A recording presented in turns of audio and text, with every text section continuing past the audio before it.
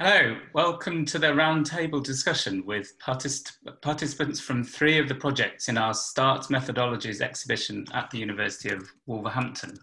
My name is Richard Glover. I'm a reader in music here at the university, working in composition and how different processes can be experienced through performing music. I'm co-hosting this roundtable with Martin Khechara. Martin? Hello, yes, I'm Martin Khechara, and I'm an associate professor for engagement in STEM, and I'll be your other host for this this artist and scientist roundtable today, along with Richard. And I think we're going to have some fantastic discussions around the collaborations that we've seen as part of our projects between scientists, technologists, and artists that have been part of the projects we've had today. Thanks, Martin. So, to give you an idea of the structure of this roundtable, we'll be hearing presentations on each of the 3 projects first, followed by individual discussions on each project before opening up for wider discussion. So, we'll begin with a presentation by Giulia Tomasello on the ALMA project, which is a follow-on project from Future Flora.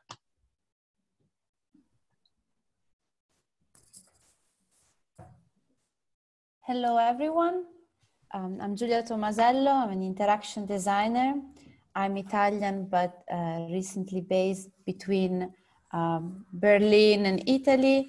And in the talk, there is also Tommaso Busolo, the material scientist and tech part of the project that we are going to introduce you now. And the project is called ALMA. So, when I started to work in this field as an interaction designer, I always thought that there is the best introduction for me. It's really with a sentence from Simone de Beauvoir, which says, "That's me. I have a body. I'm a woman, and my body is a social construction rather than a naturally given datum."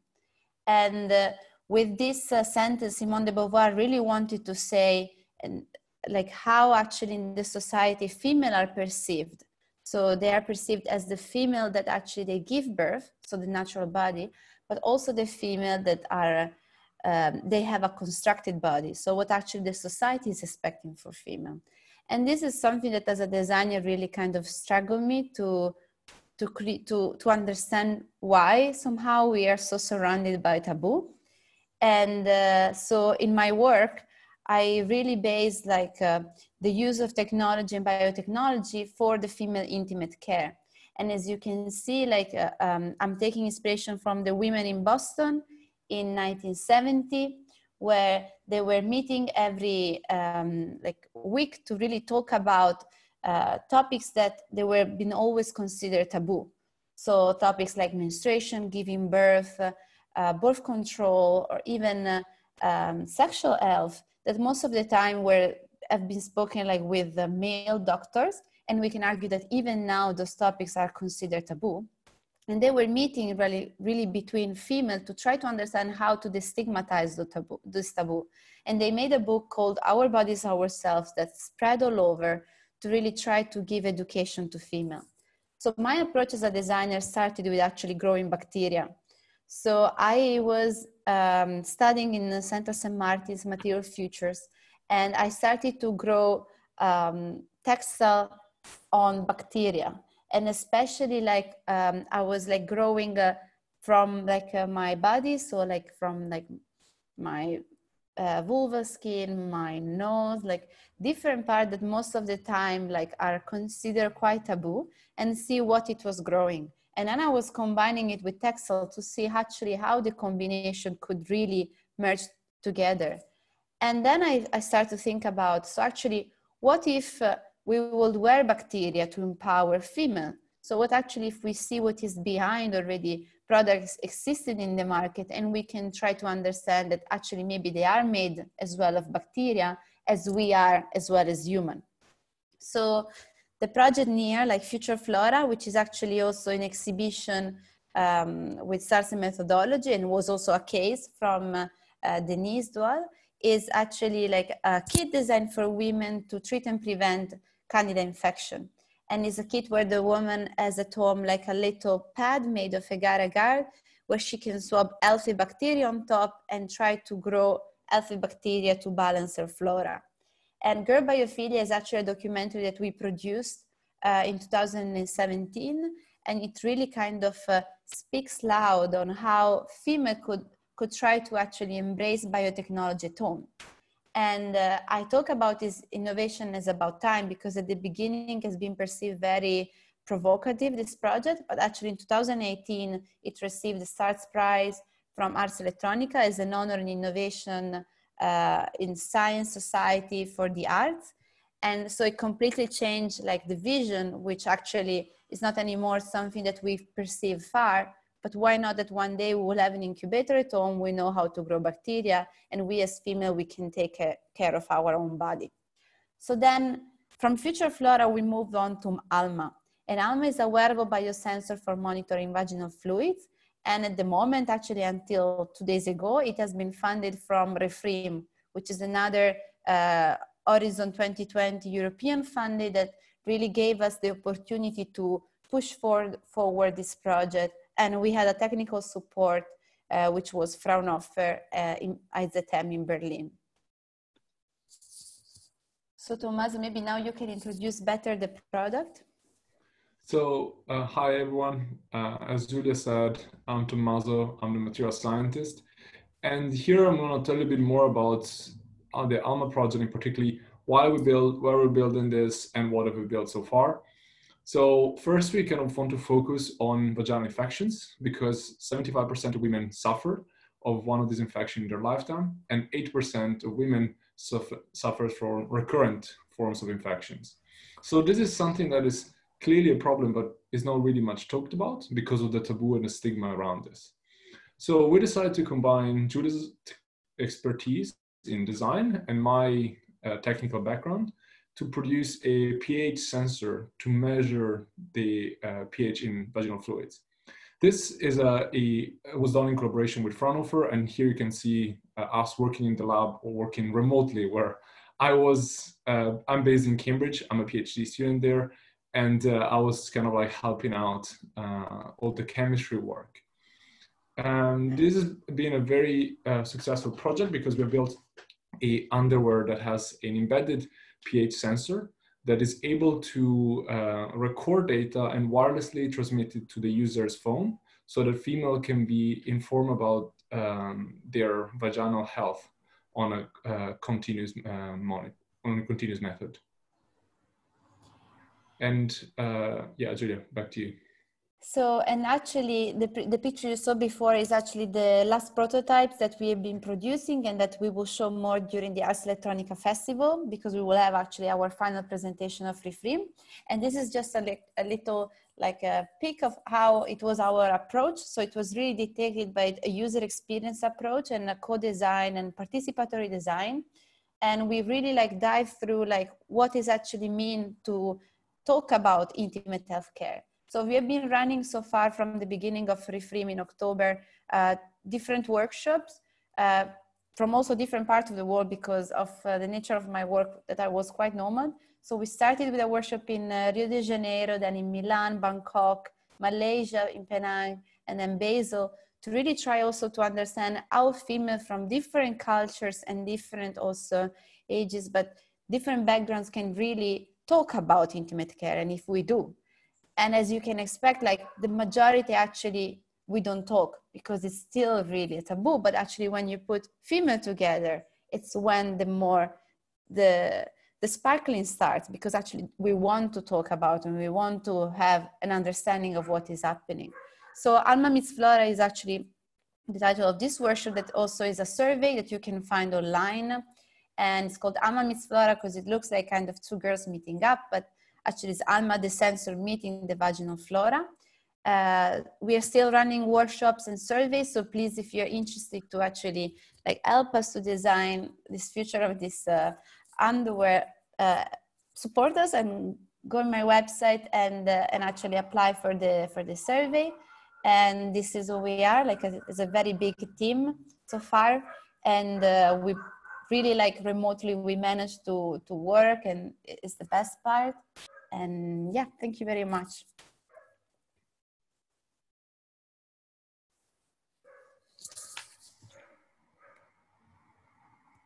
Thank you very much, Giulia. Thank you for that presentation. Okay, I think we're now moving on to the BeAnotherLab presentation for Library of Ourselves.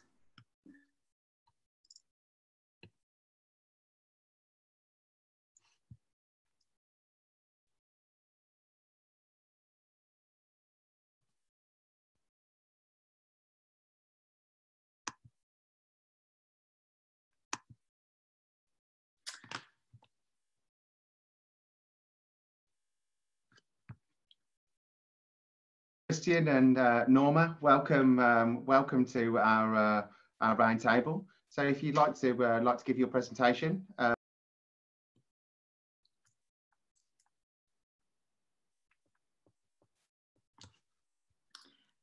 Christian.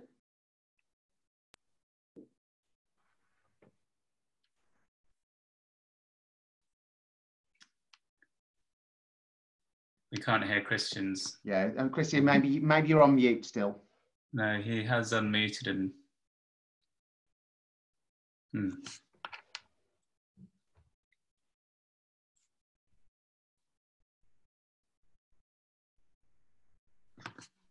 Because we did hear Christian when he logged on initially. We did. Yeah. Yeah, we have divided our presentation, so he'll actually do it rather than me. So Okay. I'm not sure. Christian, if you click on the sound icon in the bottom right-hand corner. He's just Christian just said he's going to rejoin. Okay.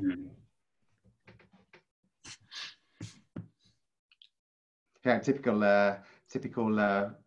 technology problems. First thing in the morning.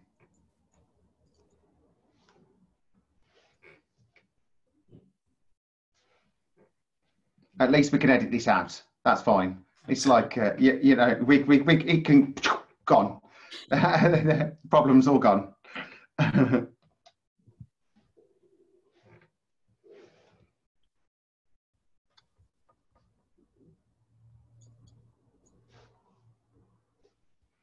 No.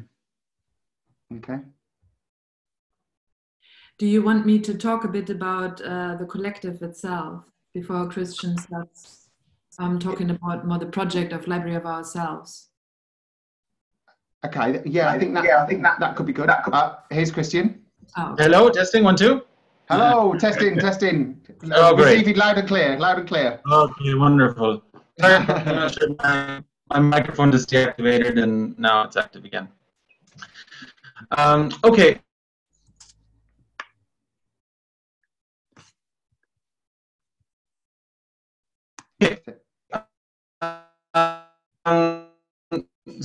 I can't hear Christian's sound. Thank you very much for having us to our work. We are a collective. Hello? Hello?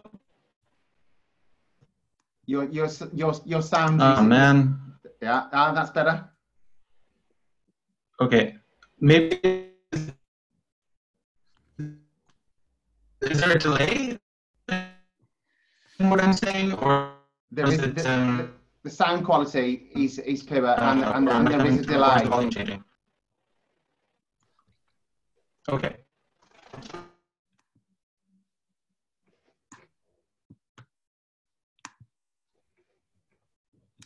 Oh, we've lost you, Chris.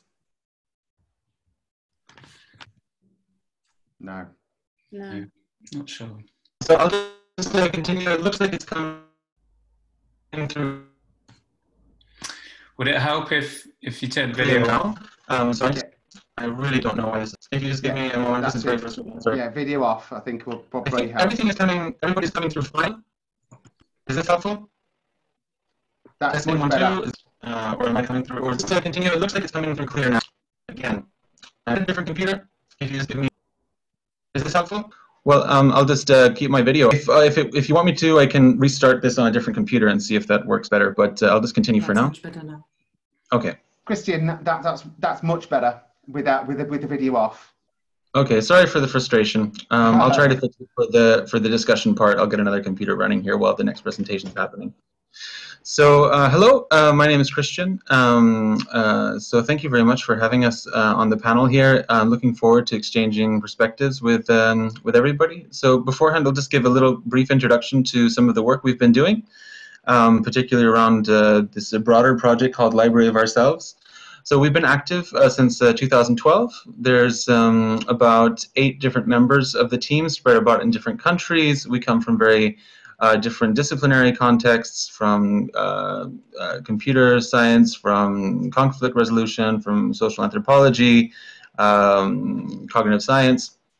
And really what we've been working on is on the notion of embodiment, and trying to create interfaces and protocols for altering your sense of self, your sense of embodiment and what your body is, and looking into the possibilities of sharing experiences with others and inhabiting other sorts of realities and perspectives. So there's a physical component of this, which is, as you can see here, there's 2 users exchanging perspectives with real-time feedback, let's say tactile feedback, to kind of hack that bodily perception. On top of this bottom-up layer, let's say, we also have, I guess, a top-down layer that aids in this body transfer illusion of narrative as well. So it's not just about inhabiting a body, but about how that body, who that is situated in a particular context, and what their story might be. So our way of generating or approaching this this project has been very collaborative in nature. Usually in each context that we work in, we start from the ground up in terms of clearly kind of isolating and talking through what the goals are of the project, what the expectations are, what the risks are, and trying to use the methodologies more of like from an artistic background, let's say, that allow for a different hierarchical nature, different power structure in the generation of the projects that we do. So these are, while the projects might be similar, let's say from one context to the next, they are very much determined by the local context, by our collaborators from different communities, from different institutional partners, about what the needs and particularities are of engaging in that context. So it's really a hyper-local formulation of the project in each context that it goes. So while we did a lot of stuff which was very much real-time and performative, we also were working with immersive video and using some of the same immersive theater protocols to create this physical illusion of being in the body of another person. And with that, then we used, or we approached it as a way of telling different stories also. So as you can see, if you just go back a couple of slides to the blue slide, one more, a couple more behind, if that's okay, Denise. There you go. So here you'll see that there's a user and there's a facilitator facilitating the experience. If you see just on the screen there, it's quite small on the bottom. It's the next slide as well. What they're seeing is this. So this is a video that we filmed with Joe, who's a trans man, and talks about their transition, their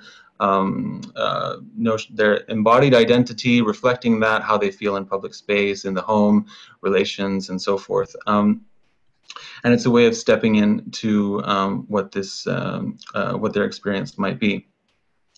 So with each particular project, there's been different goals about what they've been targeted for. If you go to the next one, this was a collaboration that we did with Muslim teenagers in Barcelona, looking at trying to reflect their lived experience. In this case, it was more theatrical reconstructions of things that had happened to them in public spaces, in schools, and job interviews of discrimination that they had faced. And what their idea was to use this material to create some public interventions around it as well. So we took the setup to the street, did different, gathered people, oh, come try VR, not telling them what it was about, having them step into these experiences. And then afterwards, the people who had created the experiences would appear and have a chat with them and say, well, have you ever experienced this? Have you seen this happen? Do you know how to behave when this happens?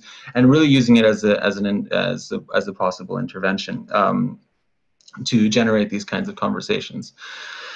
If you go to the next slide, that's also from that same project. There's another slide there. If you go to the next one as well, this was in Argentina, working with people from the refugee community there. You can go to the next slide also. This is, again, more of one of these reconstructed ones. We were working in an event that was, I suppose, like a hackathon around the peace initiative in Colombia. And so what we created here was a collection of different people's experiences that they sort of constructed into a common narrative around the notion of violence, forgiveness, and in this case, you take the point of view of the aggressor, starting from their childhood up until a scene of a kidnapping, and then you meet the person that you've kidnapped later. It's the sister of your partner at the time. There's a narrative to these things, and it's all really about forgiveness. So in each of these cases, none of these things would have been narratives that we would have been able to come up with on our own if we tried to go in there and impose a particular view of what should have happened, but rather they emerged from this collaborative quite horizontal process of narrative construction and utilizing the technology for this. Now, each of these different projects also offer up opportunities for, let's say, analysis or research around these issues, around people's public perceptions of them, around the effectiveness of these interventions for generating different empathic or responses, or perspective taking. And so we've been involved a lot in a lot of that as well. So different members of the team have been actively embedded in research institutions, doing more formalized work and reformulating some of these more public experiments, more social experiments into lab contexts as well. If you go to the next slide. There's just the scene from the kidnapping thing here. And it's interesting to think about the notion of agency, I think. Like in this case, the user is the interaction design, let's say, is to talk about that a little bit. The user, in order to be able to have the physical experience of being in the body of the other person, can only imitate the movements that they're seeing in the video, which is different than the real-time setup that we have of swapping bodies. So the notion of agency is that they have less agency. So in this case, having to put the tape over the person's mouth, most of the users that we've talked to afterwards said, I really did not, I did not want to do that at all. Like, this is the last thing I wanted to do. It was really quite a jarring emotional experience. But feeling like the desire to not want to do something and still having to do it allowed them to empathize with the person's perspective of also being in that situation, maybe participating in an act of aggression, not wanting to do it, but feeling compelled to, feeling pressure that there was really no escape and having to participate in that. So it's very interesting how the notion of agency also translates into like an affordance, let's say, of a particular interactive system can allow for different kinds of perspectives into individual experiences, which have nothing to do with technology. If we go to the next slide. This is, again, another project that we did in a community, gypsy community in Portugal, looking at lived experiences there. So each of these places are places where we've been invited to go. We don't necessarily seek them out. There's usually an embedded person within an institution, within a community that is interested in collaborating with us. And that's what helps us facilitate this work. I think I might stop there and see if Norma wants to add anything. I'm much more interested in getting to the meat of the discussion here, but I think that might be enough to start with. Norma, do you have anything else to add? Yeah, maybe just briefly. I guess I'm a hybrid myself in this collective. So BeAnotherLab really started in 2013, and everybody has an interdisciplinary background, but I first started collaborating with the team as an anthropologist. So I was doing my PhD research with them. And in this process, I became a member of the lab as well. So, and now I'm kind of having to think what is the epistemology of my own knowledge production, being a member of the team, at the same time, learn what kind of research do I do with the collective.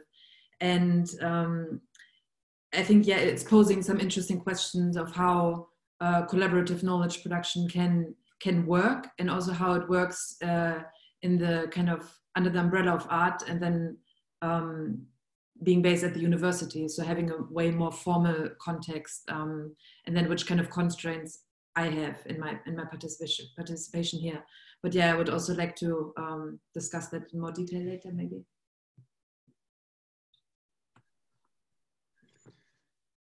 Okay, thank you so much, Christian and Norma, much appreciated. So we'll turn finally to the project Virophilia, which is led by Pei-Ying Lin with Miranda de Graaf as well.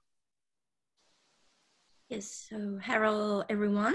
I'm Pei-Ying Lin. I'm from Taiwan, but currently reside in the Netherlands, and with my collaborator Miranda de Graaf. I'll start with the concept.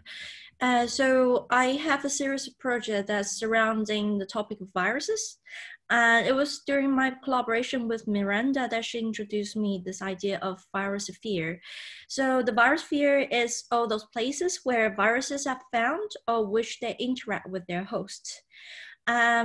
We are probably already very familiar with the idea of biosphere, where it consists of all the living beings. But then viruses are a little bit odd, like they're considered in biology that they're not alive, but at the same time, they are alive and replicating on other living beings. And that creates a very interesting area, which, yes, please, next slide, which it was the starting point of my collaboration with Miranda, which is the project Aims to Tame. And I was suggesting that we perhaps can tame the viruses. But before I start with the project itself, I'll leave it to Miranda to talk about the virus we were dealing with. Yeah, so to first introduce the virus that we work with, which is norovirus. So norovirus is a huge diversity. So on the right, you see a phylogenetic tree representing the diversity of viruses that we have for norovirus. And what you can see is that not only is there a lot of diversity, it also infects a lot of different human and animal species. And actually each species has its own type of norovirus. So in humans, 80% of all infections is only caused by one type. But what we see during time is that we see novel variants emerging, and the process behind this really is part of my research questions that I have. So next slide, please. So my work group mainly works on these questions. So where do these new viruses come from, and where do they originate? And what are the mechanisms behind this process? So we have some theories that either they emerge in humans that we don't test for norovirus, or perhaps they emerge in immunocompromised patients because they can be infected with norovirus for many months. Or it can also happen that these viruses emerge in the animal population and then go to humans. Next slide. Yes, so Miranda mentioned this really interesting thing that I never thought of, is that there's no vaccine available for norovirus so far. And then I think a lot of the people have been infected by norovirus probably at least once in your lifetime, because it causes you puke and diarrhea, and you feel like you are almost dying when you're puking. Well, so it becomes interesting. If we don't have the vaccine for it, that means we cannot protect ourselves from it. So we are always vulnerable towards them. Then is it possible that we can live with them? And so we start with this concept of having virus tamers. These tamers are trying to live with the viruses. And so the next slide, which we can see in the manifesto, we ask the tamers to think about 5 important questions to define ourselves. So we need to think of whether humans are a part of nature or not. And we need to think about viruses. Are they just like another wild animals, or are they our enemies? And also we need to think about individual human, or do we think about the others like our species more when we make decisions? And also the final one is, do we think ourselves as the habitant of the viruses, or they are living on us and they are our parasite? And by changing all this concept, could we possibly become more friendly towards them and live with them? So what you see in the picture right now is a plushy doll. that you can actually try to hug it is on the shape of a norovirus. It's not exactly one-to-one, but the geometric shape is the same. And then the next slide. We also have this question of if we have different affinity with the viruses, like what Miranda was talking about earlier, there are different strains of the norovirus. And if I got infected with a certain strain, then I will have immunity towards it, and that's the only way we can. Then does that immunity define ourselves and also change our behavior? So the next slide, you can see this is the array that we did our blood test on, and to see my reaction, my antibody reactions towards the norovirus and Miranda's. And Miranda will talk about the detail how it works. So the next slide. So what we see here on top is the genetic material of norovirus. And the genetic material encodes several proteins. And what we do is we express those proteins, and we don't do it for one type of norovirus, but we do it for all the types of norovirus. And we print these on small glass slides. And these glass slides we can incubate with serum, just like me and Pei did. And by doing this, you can see which viruses are recognized. So you can see which viruses you were probably infected by. Yeah, so we create a profile of ourselves, and so we can see that what kind of immunity we have towards it. And then it turns out that I have reacted and encountered a bit more viruses before. So this profile actually suggests us to behave differently as a tamer. So the next slide. The squirrels are the 2 years history of our routes of traveling, like where we've been on Earth, and also the time of our sickness. So we will know that we actually came across the path of the virus at a certain time. And that makes me become the virus tamers who want to encounter more viruses all the time to gain immunity. So as long as I get the immunity, then I can deliver the resources or take care of people when they get sick. Where Miranda, she's in the lab all the time with norovirus, and she has to protect herself. So she has to regulate her movements all the time to make sure that she's not encountering the viruses. So the next slide.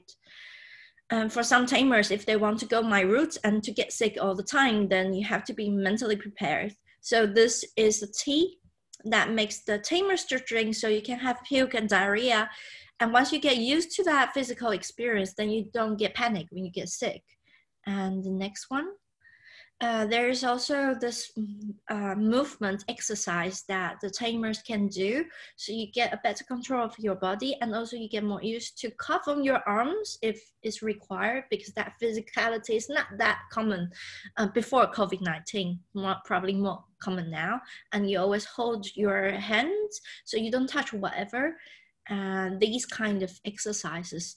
And the next one, we also do the exploration of a dance to see what our movement will change once we take this concept of taming the virus, encountering the virus all the time. Will us move differently in the space. And the next one. And there's also this board game where you can impersonate with real biological data to play different characters with different immunity and different age. So you can collaborate with each other, trying to make sure that the viruses don't die out completely, but at the same time don't harm the vulnerable people. And this one leads to the next project, which is Virophilia. It's the one that is showing this time. So Virophilia comes after the question, after this tea for puke and diarrhea, that I was questioning how close can we get with the viruses, and also can these physical reactions create something beneficial for us. So the next one. The Virophilia sometimes exists as a performance and sometimes as an installation. And what you see here is a scroll, it has all the names of viruses that we know so far, but it's only the master list. So there are still some other names in there, like, for example, the one called COVID-19 is not on there. It's increasing massively every year. And then the cookbook. So the cookbook is written in the year of 2068. I wrote it like 2 years ago, but the concept that is written in the future, but looking back at now and see how we can develop our history as a collaboration with the viruses later on, which you can see in the chapters. Like, it starts with simulating the viral experiences, like simulating how they make us sick, and then starting with using viruses like bacteria for fermentation to change the texture and taste of plants or other food material which was once living. And then the third chapter is using viruses as active ingredients, like something makes your throat hurt as a part of the dining experience.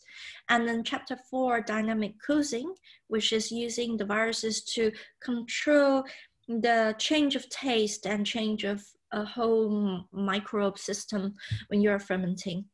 And the last chapter is cuisines that designed for everybody that's in a food chain. So it's a dinner, but it's the dinner that's for everybody involved. And the next page. So this is a simulation of influenza. And the next page. This is another simulation for norovirus, which if you eat the oyster, it will make you puke, diarrhea. Yeah. And the next one. This is the snapshot of the viral fermentation. And next one, this is influenza egg on rice, which when you eat the raw egg, it creates a slight sensation of sickness with your throat and slightly higher temperature. And the next one. So it also exists in a video format where you will see a person eating the virus's dish, and then with a text indicating how virus is interacting with her body at that moment. And then the next. So during the dinner performance, people are served with these foods. I will guide them by letting them listening to how the virus is entering through the food into their body, and to create the sensation of viruses in contact with the human body. And the next one, which we also did it back in June, when during the quarantine, that the food are delivered through food delivery at home, and I perform through the internet so they can experience how the viruses interact with their body while there's viruses outside. And that was done in Taiwan. So this is pretty much the project. I'm looking forward to the discussion today.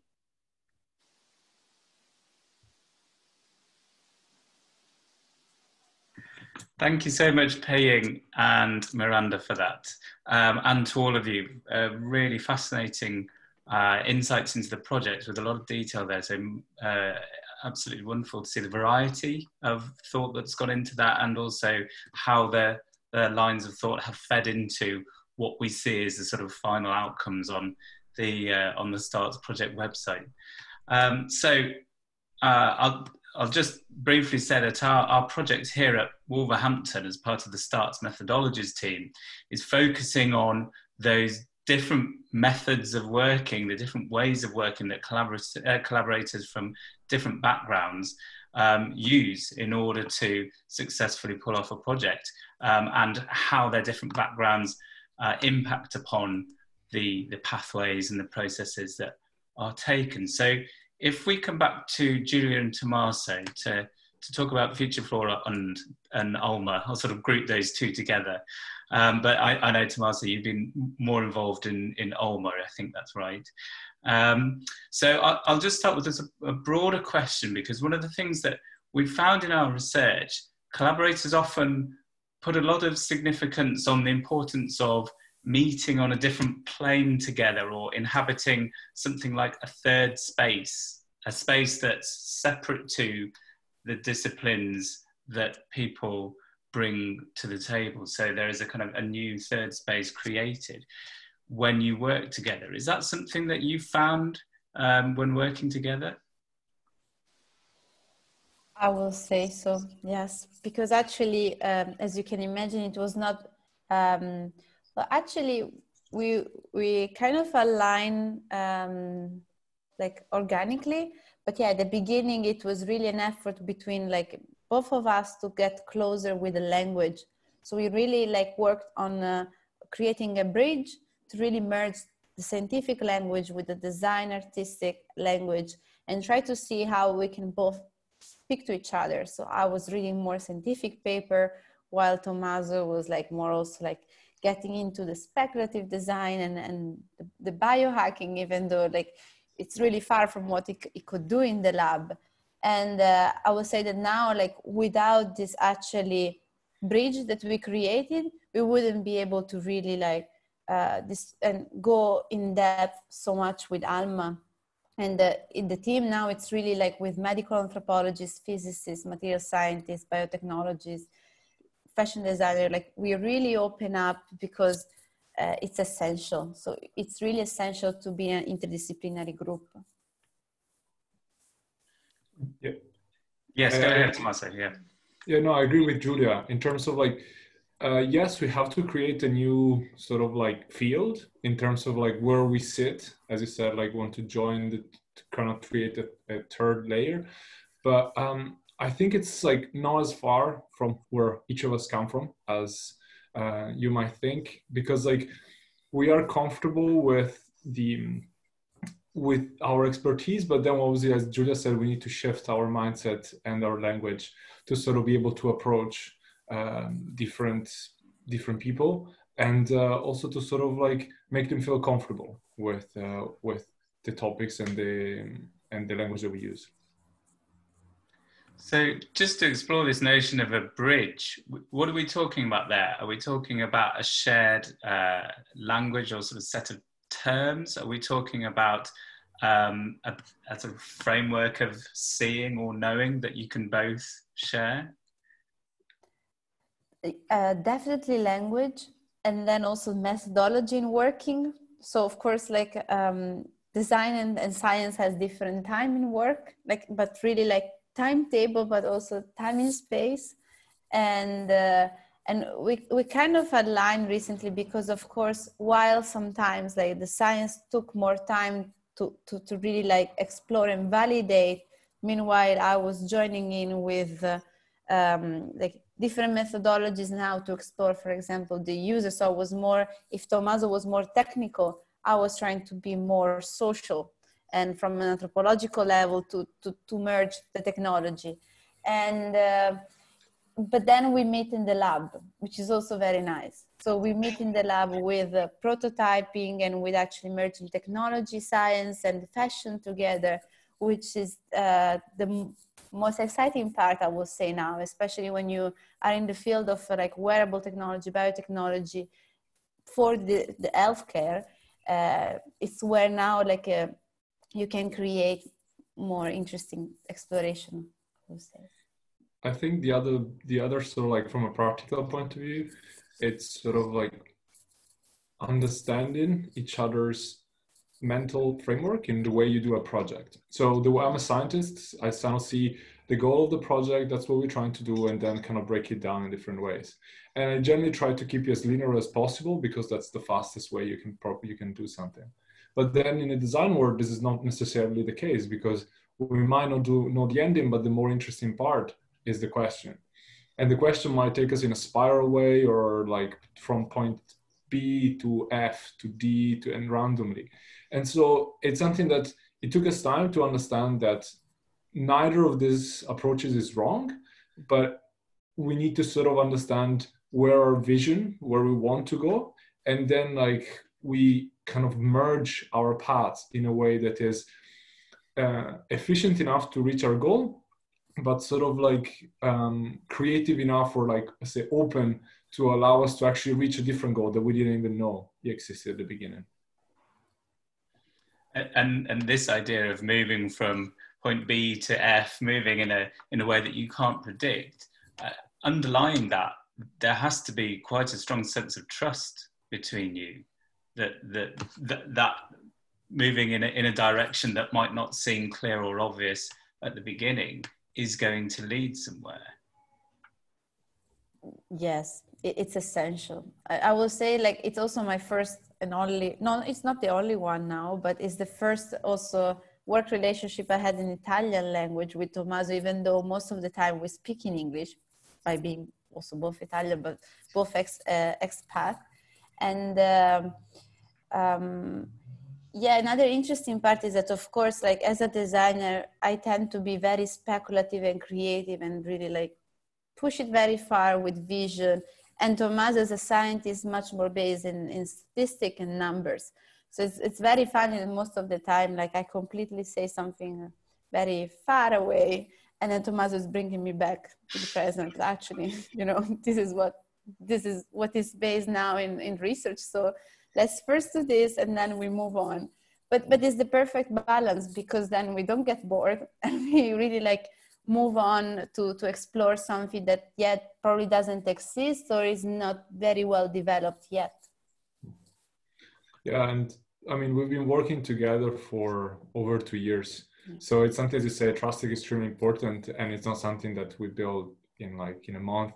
This like has been a process, and it's sort of like, we definitely had like miscommunication. We definitely see like different sort of like misunderstandings and sort of like problems, but then like it's sort of like we really took it down to understand like our values and our vision and what we really feel like it's important, from a project level, more from like a human level, what we think is important. And I think sort of having this sort of like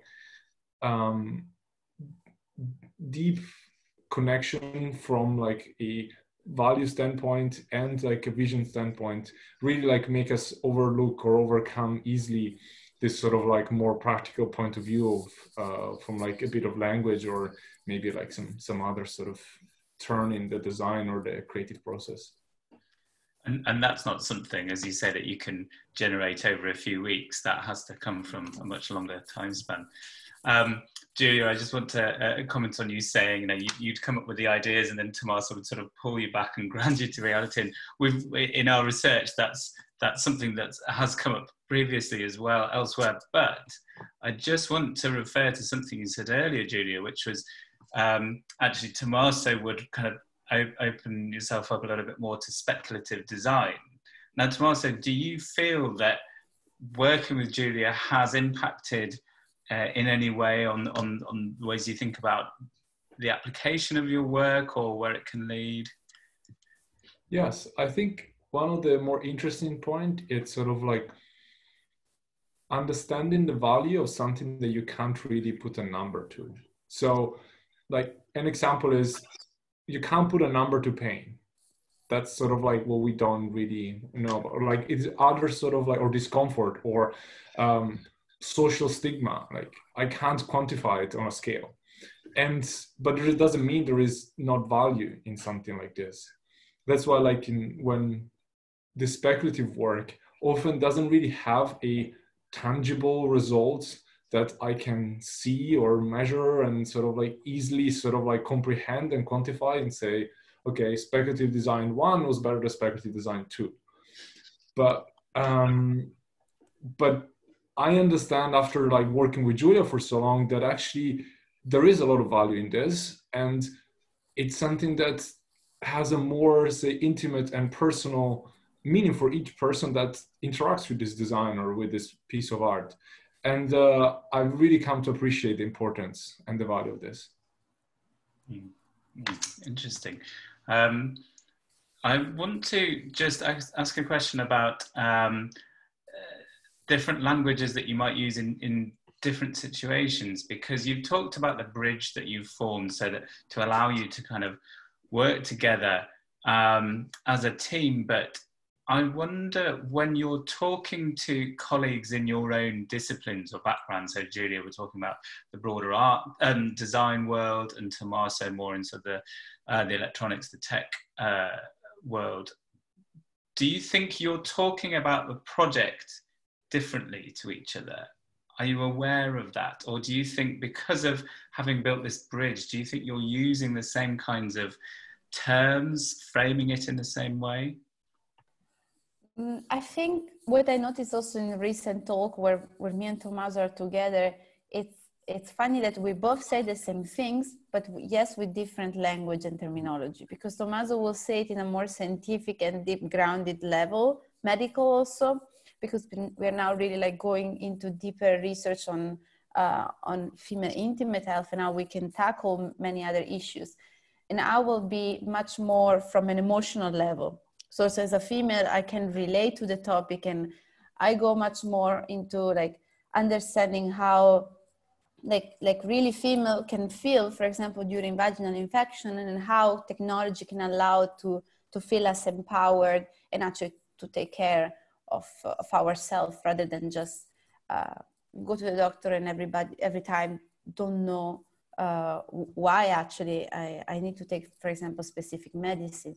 So you can see it really like in the terminology, but at the same time, what I always say is that either you talk with me or Tommaso, because we share the same values, what he said before, it's gonna be the same. So I completely trust him that, and I think he does with me, that whoever we meet, we know what we want from the person or in that specific context, because yeah, we share the same value and space.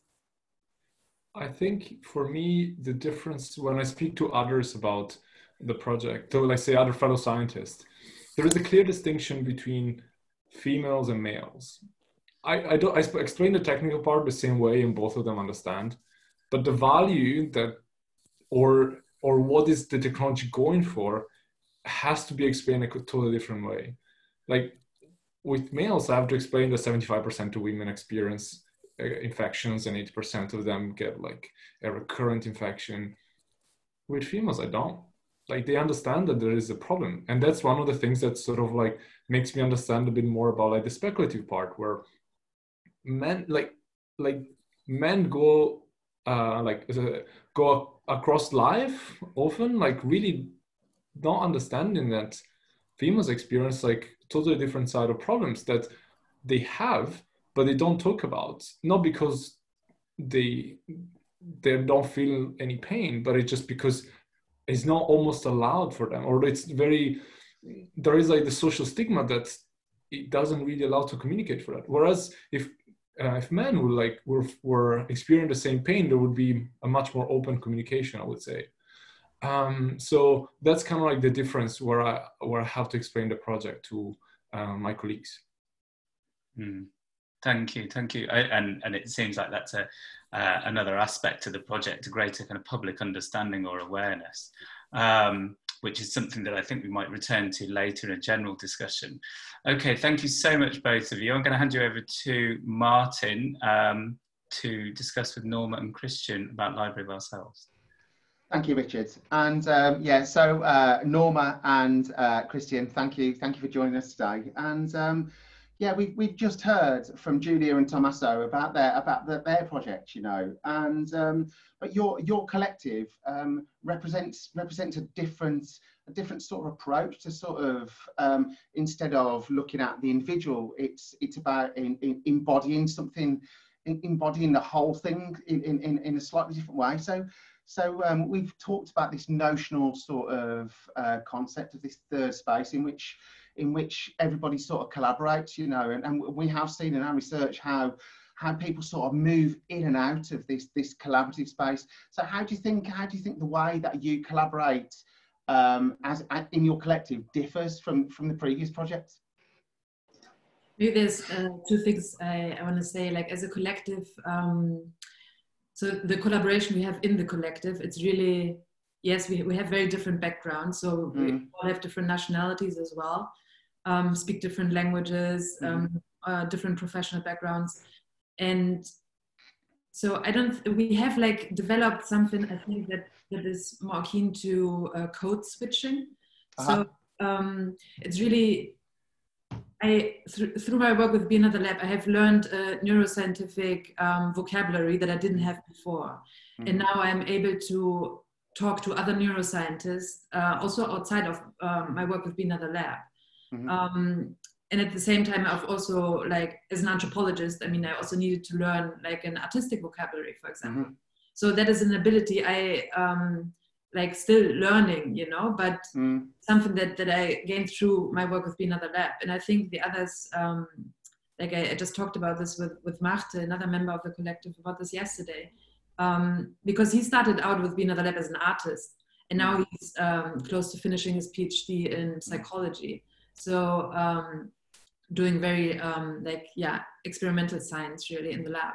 So, but there's not so much, I think, and I don't know if this is a failure of our work or if this is something that we still need to develop, or if it's just like, I mean, it's important to acknowledge it, which is that it's not so much a collective practice. So we are not so much, we don't have a dictionary, you know, that we sit together and it's like, okay, let's talk artistic, in artistic manner. Okay, now let's talk scientifically. I wouldn't even know how you do that.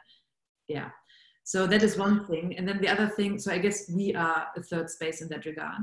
But then the second thing is that in the installation we have, in the machine to be another, where two people are swapping perspectives, embodied perspectives, they also very often describe it as a third space. So they can't say where their own body starts and the other begins, or like, this is also the thing, like you and I, the linguistic reference kind of lose their meaning, because people often say, oh, when I lifted my arm, I mean, you lifted your arm, and then like, who's you, who's I, when we are in this body swapping together. So it's interesting how the artistic practice really determines or shapes the organization of the laboratory itself. Yeah, sure. And actually, it's really interesting that you say, I mean, we're talking about a third space as this sort of, this imaginary place, but actually you're making it a real space where people are experiencing something else. So what do you think, Christian? Yeah, I think it's not so much a third space as an in-between space between different things, and there's where it's ambiguous and where there's misunderstandings, there's tensions, and there's your sound a little bit there, Christian. If you can, that's it, that's good. Yeah. I'll try that there. Yeah, I agree. I think it's not so much a third space, as Norma was saying, it's rather an in-between space. And I think there's a lot of ambiguity, there's a lot of tension, there's a lot of different baggage that people come with, that we all come with, that or power structures that exist in these structures. But I think it's a very productive space to be working in. And as Norma said, there's not really, let's say, a synthesis that we've achieved of how to do this as a collective. Since the project is also very modular, and not only do we have different backgrounds, but we end up executing different aspects of the projects in different contexts. So our learnings that we develop and trying to share them internally with the team is also this collaborative process, which is also fraught with ambiguity and tensions of its own. But I think it's part of it. Somehow we've managed to continue the project and keep on expanding for all these years, and it's still going ahead, and I think it gives us all a lot of energy. And the lack of concreteness, let's say, or a synthesis or arriving at a certain point is at least for me, like a motivating aspect of this project. Like, there's always stuff to learn. There's always a degree of humility in how you have to approach this, and listening and learning from each context that you are able to share.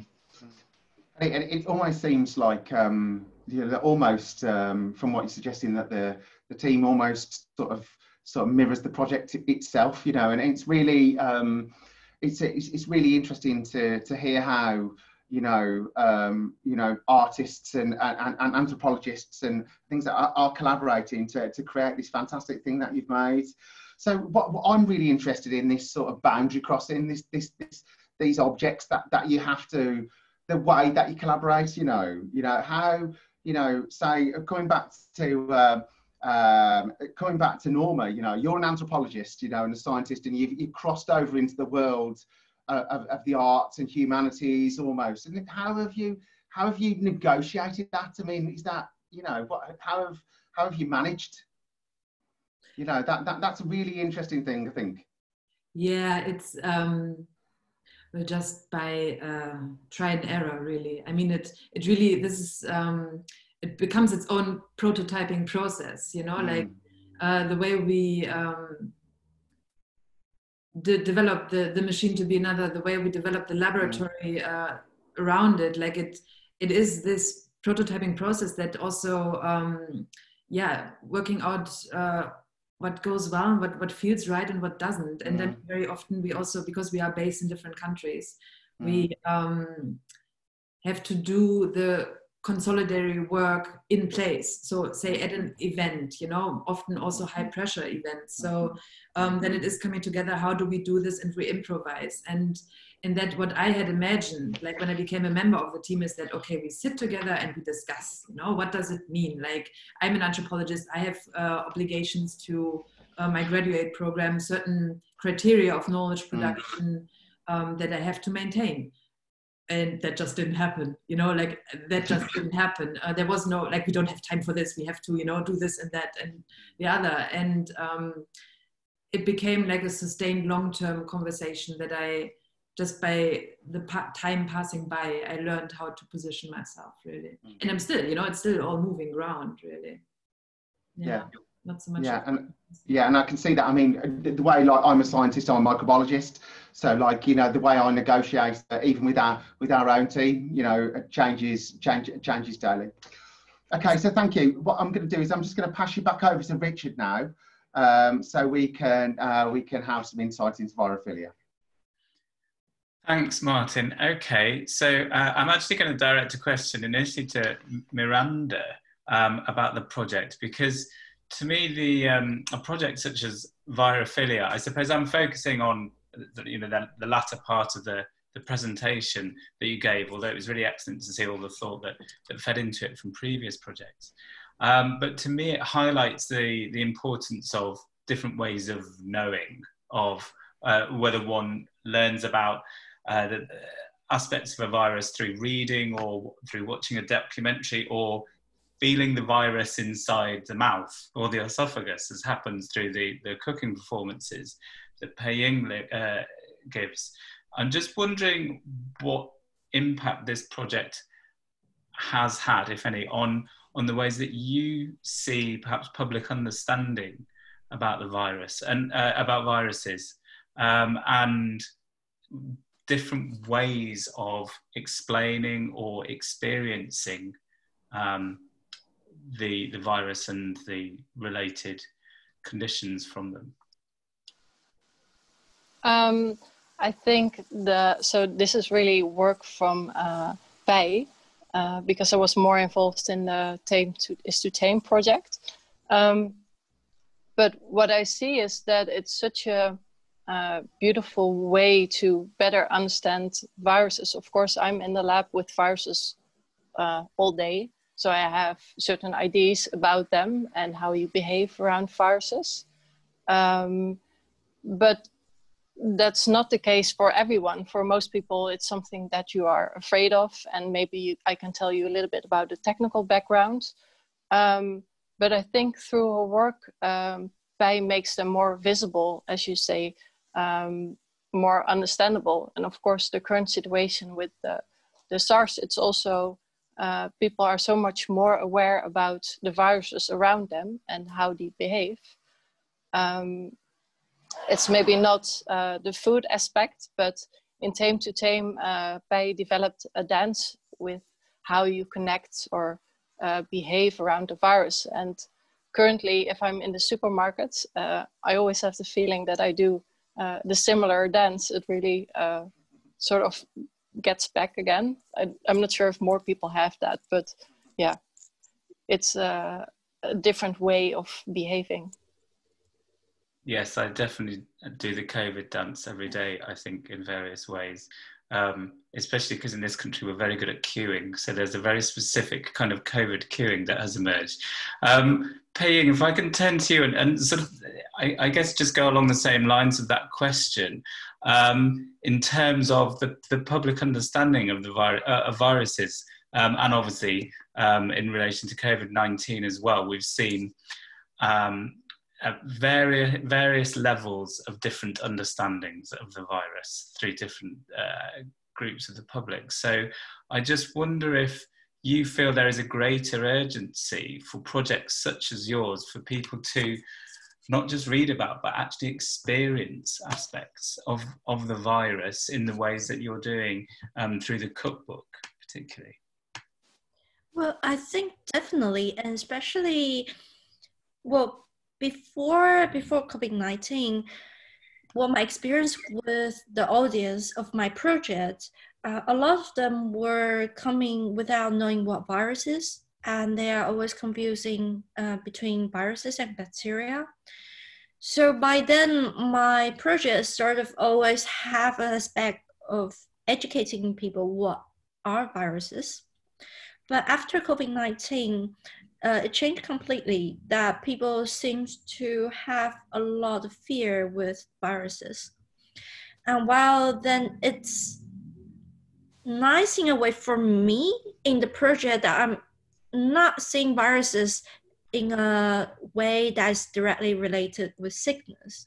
And in that sense, I think it's also better because there are like a lot of viruses in this world. And one of the key points where I started Virophilia is that one of the virologists I visited, he mentioned that about 90% of viruses are beneficial for their host.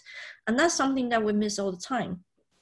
So right now, the whole world is a bit distressed by the virus and one single virus that makes us sick. But then to be fair or to be practical, to consider our relationship with viruses, that we need to think about the others that are beneficial for their host, or they're not related with us, but they're maybe related with other species.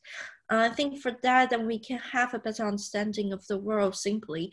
It doesn't, like, we don't really have to implement it in a certain way, but we need different light towards these things. And I think that will also help emotionally for people who are really having a hard time facing this pandemic. And I think that's also what art can do, because in art, we have the freedom to imagine and we have the freedom to experience things in different ways. We also have the freedom to experience things just with speculation and not really physical encountering them. So that's why I find very crucial for other people to join and to create different images about viruses. And thank you for that. And just to briefly follow up, we've talked before about this idea of the third space, and you're saying, you know, coming from the arts, you can you have a greater freedom to imagine and to experience. Now, is that when you worked with Miranda, and I think there were a few other scientists as well involved, did you find that you were operating on that kind of a third space? Did that appear? So as a separate to your own disciplines, did you find yourself forging an area where you perhaps developed a different kind of language or way of operating, or did you feel that didn't particularly happen? I guess in my case, it sort of has, but then also because I had a biological background, so my language, when I'm facing scientists, I'm already putting myself like halfway. Like I was definitely communicating in a different language with people who are from art or who are visiting the exhibition. But I guess also on Miranda's side, I guess by time we gain a bit of trust to each other, and then we know when we can sort of go free on our imaginations and just to speculate strange questions. Like, for example, I was asking Miranda the other time, like, where can I go hunt for viruses that I can get most varieties, which you don't really like bump into a virologist and then you ask that question, because she knows that what I mean and what I'm gonna do with it. So I'm not gonna mess around like media and trying to make it sound horrible, but rather to make it more friendly. So I guess we do have that third space, which is built on trust. And then the language itself does more of a bit, but maybe Miranda has something even more, because I think I have a bit of mixed background. So yeah, I think for me it was really because the way we started was that you came with me in the lab, and I tried to give my scientific explanation, and you observed and told what you observed, which was, I think, on a different level, more as an artist. And I think the space where we found each other is like, my research has much more boundaries because I have the ethical concerns. My conclusions has to be supported by the data. You know, I'm trying to find what is true, and I have to express what the caveats are. And art is with less boundaries. And for me, that was really something I had to grow into, that not everything has to be precise and correct, but there's also space for pondering what could happen. I also want to add one thing, like Miranda mentioned the ethics. And for me, the ethics is also important in the sense that I think a lot of time I spend quite a while to trying to listen to Miranda and what are the ethical concerns and how can I transform it into the art space, because we are dealing with something that can cost people life. So if we want to be free in the art, it's still important that to know what are the dangers and to consider it before it's being implemented. And that's, I think, another thing that sort of doesn't go directly around the project, but it's always comes even before the project is in a form. Yeah. Thank you so much. I think we'll leave directed questions there. Thanks, Pei-Ying and Miranda. Now, I think Martin and I have asked enough questions for now, so we've got a very brief amount of time. If anyone else wants to pose a question or a prompt to anyone else. Norma's hand was raised. Go ahead, Norma. Yeah, cheers. Now, I was wondering, with Alma, I was wondering, the way I understood it is basically you put a sensor in panties. So I was wondering, like, in terms of like the ethics of knowledge production, right? Like what are your thoughts about like how you deal with the data and what you will use with the data? You know, like kind of what happens below or beyond the user's immediate perception in that regard. And then the second thing I was wondering is also, do you have a concrete like framework for your project? Would you say like, okay, this is product design, for example, this is product development, and it just like is maybe a more like democratic form of product development? Like you're outside of, you're not part of like a great company or something. Or would you frame it more as like an art project and a speculative design project? Okay, Tommy, I start, and then you go with the data. Maybe I go with the second question. So Alma came really as a response from like I feel very close to Pei because I was working as well with bacteria with Future Flora, and somehow as well my relationship was very kind of a symbiosis. So I was really growing them in my room and taking care of them, beside how much I also knew that I had to be careful because, of course, not having a scientific background, I didn't really know what was growing on, but I really felt that it was like a living relationship with a living organism. And so when I did Future Flora, it was really like I tried to like show that it can be real, but as it was perceived immediately, it was really like, okay, it can never happen. And why as a female I should put bacteria in my underwear? Like it doesn't make sense. It should be wrong. Like we should, like bacteria, we should swipe them out.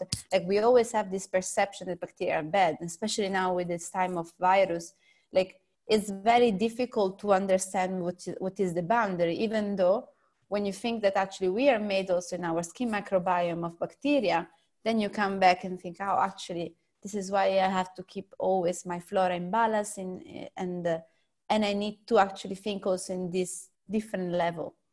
And Future Flora had the problem that it was addressed for a future where we are aware of this bacteria environment, but we are in a peaceful symbiosis as we usually are with the body, and that we will have one day also an incubator at home to grow bacteria. So why not for female to grow our own healthy vaginal flora?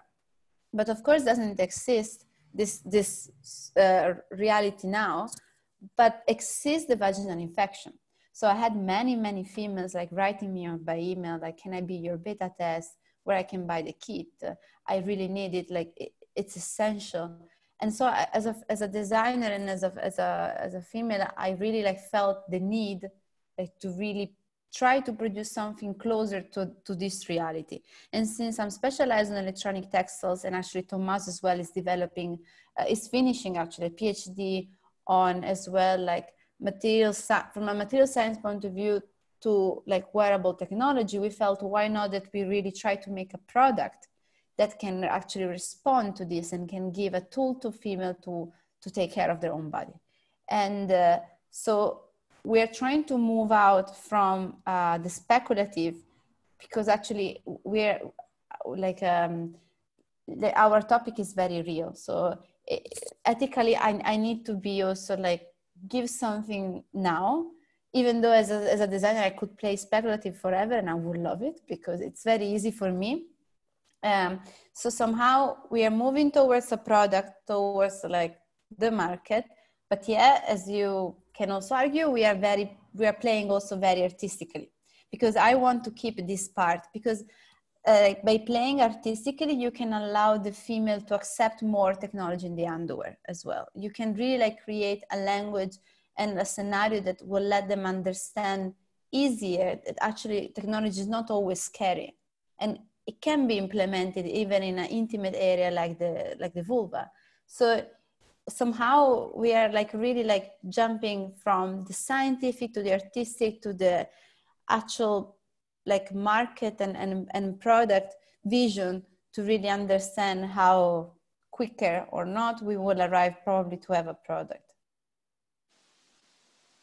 Okay. All right, Tommaso, yes, go ahead. Very briefly, if you can. Thanks. Yeah, Norma, that's a very good question about the data privacy. We sort of like spoke a lot internally and tried to speak with others as well. And we basically understand actually what the user needs and what the doctor's needs might be different. We do not want to collect data for the sake of collecting data to create a massive database, kind of like Google style, and then I don't know what we'll do with it. We want to collect data only when it's needed, but we don't believe that all the responsibility of choosing where the data goes can just be a first screen of the app saying, do you want to send your data to the community, to the doctor? No. It's much more difficult than that, and just simply like, we want to give the user the opportunity to choose, but we need to be an informed choice. There needs to be something where we really explain them where this data goes, what doctor really want to know, what does the researcher need to know. So it's something that we take very seriously. We don't have like a one answer for this, but we want to work with the users and the doctors to really only collect the data that is necessary, not any more than that. Okay, thank you so much, Giulia and Tommaso, for answering, and to Norma for that question. I'm so sorry, we'll have to finish there for time. I'm afraid we're quite limited by the time that we've got. So thank you so much, all of you, for your presentations and then the ensuing discussion. It's absolutely fascinating to hear the variety of perspectives and ways of working that people have developed here, and how they're continually changing as well. So thank you again for your participation, and there'll now be a live Q&A session with members of the START's Methodologies team from the University of Wolverhampton. Thanks very much. Thank you. Thank you.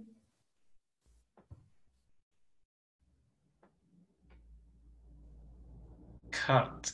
It's a wrap. It's a wrap, folks. No, everybody relax. That's it. It's in the can. That was such a shame that we couldn't carry on. So sorry. That was fun. Absolutely fascinating. Yeah, I was really enjoying that. It was fabulous. And it's nice to see, it's nice to have that mix of, like, you know, as a scientist that's coming to the world of arts as part of this project. You know, I've developed the same things. I've, you know, it's nice to hear what other people's experiences, you know, because I've done exactly the same things to be able to cope as well, you know. So it's fab. Thank you so much, everyone. It's been absolutely fascinating. It has. Thank you so much for taking the time to put the presentations together and such. I feel like we could have carried on talking for hours and hours. Hours. Yeah. Okay, Claire, what's next?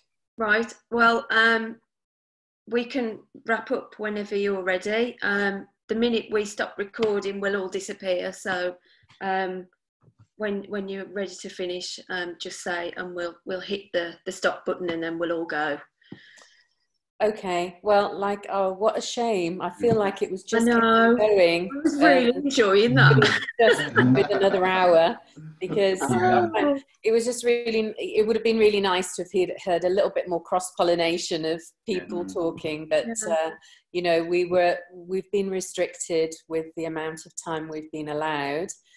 We've obviously gone over, and we're going to have to cut a few odd little bits, but hopefully the body of it will stay. And who knows, maybe we get another chance in other places, maybe next year. I was also thinking of Isaiah is in Barcelona, if it happens.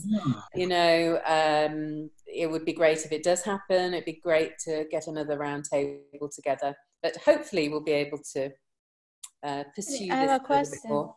Hi, Giulia. Yeah. Hi, Denise. Thank you for putting all of this and us also together, because I felt that like the three of us in terms of project and people, like we were really like in a good flow and coordinating and very, I don't know, mapping each other. I could see many things.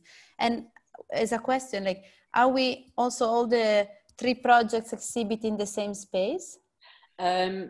No, not BeAnotherLab, but Virophilia and yourself. And then there's another project, which is This Is Grown from last year. So it's a kind of combination. It's the project exhibition. So it's quite a lot of text there. You'll see in the introduction, and we'll also put other things online as well. And then we wanted to kind of bring it alive with some of the projects that we could bring into that space. You'll see that, you know, Pei's scroll is amazing in that space. It's really great, you know. Yeah, so that's as much as we could do. There's information about BeAnotherLab and a few of the other projects in the exhibition. You just don't have a no. Obviously, we planned to have the conference, and BeAnotherLab we're going to do a major part there, and we obviously had to cancel that. Unfortunately, our project finances ended at the end of July, so I'm going to try and negotiate with the university to, you know, give us a bit more money, but it's a bit tricky in the COVID crisis at the moment because the universities are very nervous financially. But we'll try and see, because I'd love to do a conference here at the university and kind of really follow it through. And I also, without, you know, speculating too much, I'd really like to take the exhibition elsewhere, because we always imagined that we would try and sort of tour the exhibition in the UK to really try and promote the idea of the STARTS project. So, but we'll have to see. Yeah, we'll have to see. But thanks for that. So, is that it? Yeah. Can I just ask one question, right? Just before we go, it's a bit frivolous, really, right? But I've got to know, Miranda and Pei-Ying, right? What's your favourite virus? Right. I've got to ask. What's your favourite one? Norovirus. By far, yeah. Oh, yeah. All the way. yeah, norovirus. Got to be 11 particles can infect a person. Let's face it, you know. So it's got to be a good one, right? Yes, I'm not terribly fond of the new coronavirus. No, nor am I. I must admit. I'd rather have SARS than this one. And on that note. On that note, yeah. Okay, thanks everyone. Thank you. Cheers, everyone. Brilliant. Bye-bye. Thank Bye. you. Thank you very much. Bye. Thank you so much. Denise, great to see you. Yeah, Every take day. care, Christian. Bye. Bye. Bye-bye. Bye-bye.